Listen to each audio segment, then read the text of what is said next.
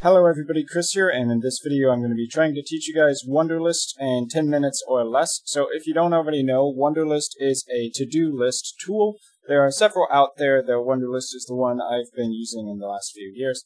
So Wunderlist obviously allows you to make lists that would pop up over here that can sync between all of your devices, whether you have an iPhone, Android phones, you're using Windows, or if you're just logging into it on the web browser through another operating system like Linux. In addition to simply creating tasks, you can also give them a due date, as you can see here. You can also share lists with other people, so if you have friends, coworkers, or family who need to have access to that list so that they can see what tasks are going on, you can do that as well with the share button, which is up there in the top right-hand corner. So any items that you haven't sorted into a list are going to, by default, pop into this inbox. Items that you have to do today or that are overdue will pop up in the today calendar section, and items that are due this week will pop up in week. If you want to create a new list, at the bottom is a create list button. You can also hit Control-L in order to do the same thing. If you want to, on Windows, create a folder to organize multiple lists, you can right-click on, say, existing list and hit Create a Folder, which will pop that list into a new folder. So we can call this Created Folder, I guess, or Tutorial Folder, or whatever kind of name makes sense to you. So when we go down to the bottom and we hit Create List, you'll see that you can also give it a list name. So I'll just call this List 2. But you'll see that there's also list members down here. So if you want to include someone else on your list by default, you can type their name or email address down here. So if you type in by name, it will try to look into names already associated with your Wunderlist account. So if you have a Google account and that's how you're logging into Wunderlist, I believe that would allow you to pull up their names and profiles in here. So if you have someone's email, just pop it in there and it should go ahead and send them an invite to participate in their list by email. So just go ahead and hit create when you're satisfied with the name and the people who are involved in that list. Now let's talk about how to actually add items to a list. Well, there'll be this giant bar here, kind of looks like a search bar. It will say add a to-do. If we type in any name for a project or a task we want to take care of, like let's say program the entire internet, if I can spell right, and then you hit enter, or just OK on mobile devices, it will create that item and pop it into the list. Note that because we created this to-do item on a specific list, it doesn't show up in the inbox, but instead it's only in list 2.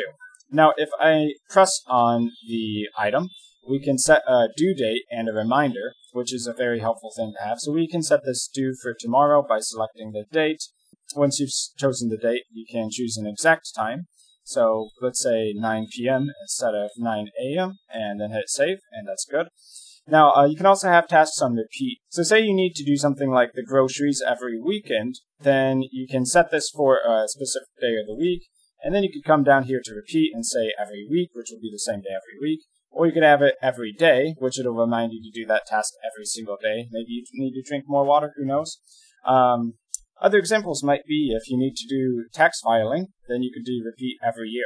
For subtasks down here, this is where you would attach smaller but still checkable items that are part of the bigger task. So if I said program one website here and hit enter, it's going to pop up as a basically an item we can check off before we check off the entire thing. So maybe the next one is bill client, and then get new client. And so you can see you can create a list of these checkable items, and if you need to go back on something, you can just uncheck it. And that'll be useful to kind of combine multiple tasks into one. Another way of kind of doing the same organization would just be to have multiple of these tasks, but on a list. So it could be like work list, or home list, or school list, whatever you want. For add a note here, if you do add in a note, it will indicate that it has a note. So if I close this out now.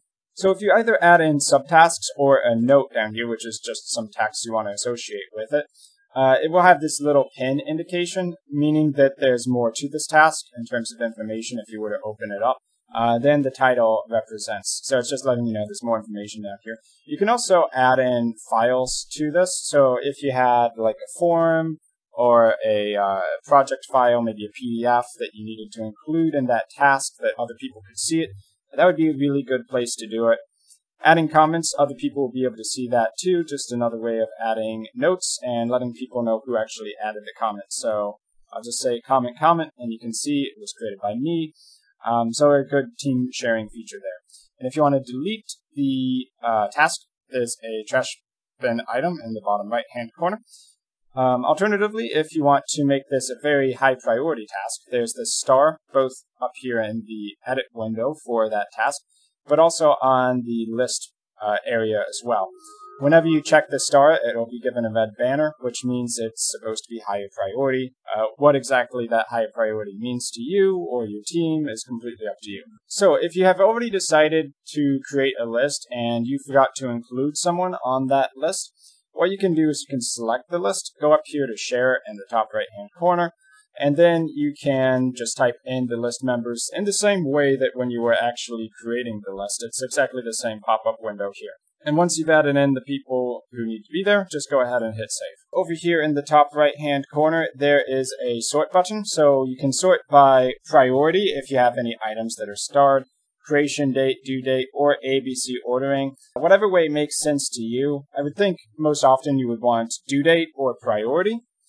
So let's just make this a start item so we can sort by priority. Okay, so another thing, if you've actually added in another person onto a list, one thing that will pop up when you open up these different list items is assigned to. So if you have other people working on that same list, you can pull this up, and as long as they're involved in the list, you can assign it to them, which will show their associated little icon here, and you can always open it up to see the name of the person to do that task. It is possible to also set a custom avatar here if you go up to the settings by clicking on your name and choosing settings here. So a couple more things really quick.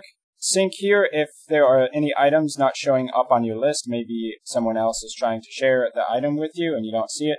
You can always sync or hit Control-R on your keyboard.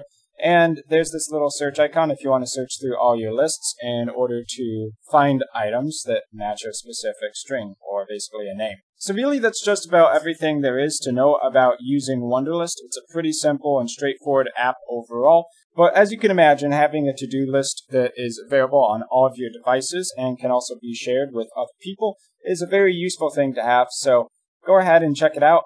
I hope you found this video helpful. I've been Chris, thanks for watching, and I will see you guys in my future video content.